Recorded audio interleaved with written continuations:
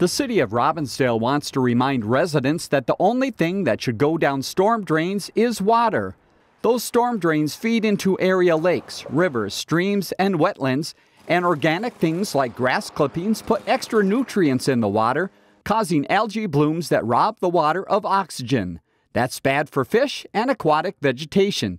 So please remember, the only thing that should go down storm drains is water.